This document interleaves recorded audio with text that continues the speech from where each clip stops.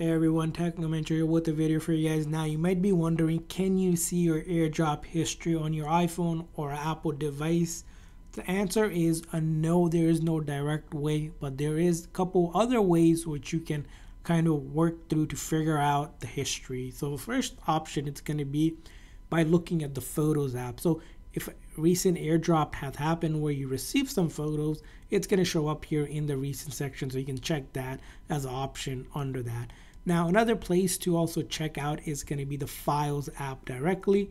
On the Files app, you're going to go to Browse, and then you can go ahead and see here where it says Downloads and check out anything that was downloaded, which is basically if you receive an AirDrop. You can also tap on the Recent tab here to see recent files that were moved around on this device, especially if you touched one or if you edited, added here, sent it, or received it. It's going to be all here as well.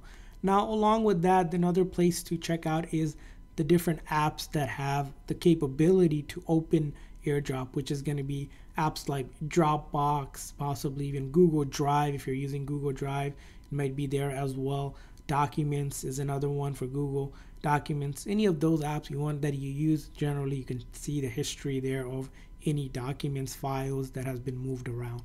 So that's kind of it for can you see your AirDrop history, and yes and no kind of answer, which again depends on how you're looking at it, but you can certainly narrow down using these methods.